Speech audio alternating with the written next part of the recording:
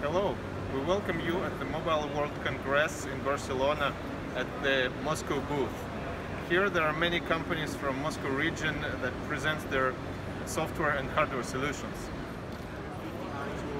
On the Z-Wave.Me booth we show the new Raspberry 7 that turns your Raspberry Pi into a Z-Wave controller.